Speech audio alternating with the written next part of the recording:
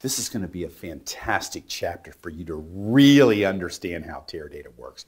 And here we can see in our first slide, all tables are spread across all amps. And that's rule number one. When you first create a table header is created with the table name, all the columns and the primary index and their data types, and then that is copied onto every single amp instantaneously. Then, when data is loaded, Teradata loads those in blocks on those amps, and that is what I want you to notice here. The table header and the data blocks are stored separately on every amp. That's cold hard fact number two.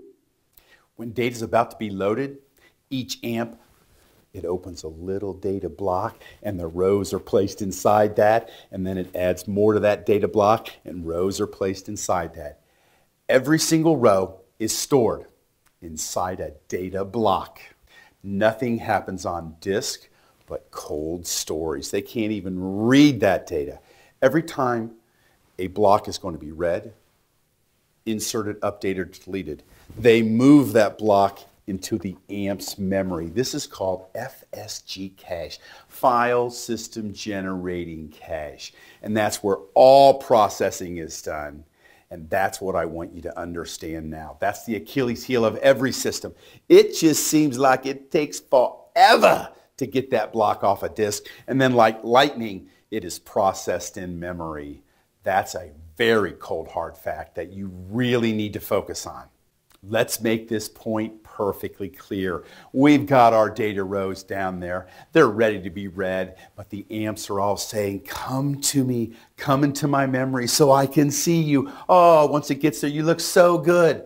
But until it gets there, they can see nothing on that disk. So understand, it's all about block movement, and we're going to focus on that in our cold hard facts. The parsing engine told each one of these amps, read your data blocks, and each one of them said, doot, doot, doot, bring it off the disk into memory, and then lightning, we can read it.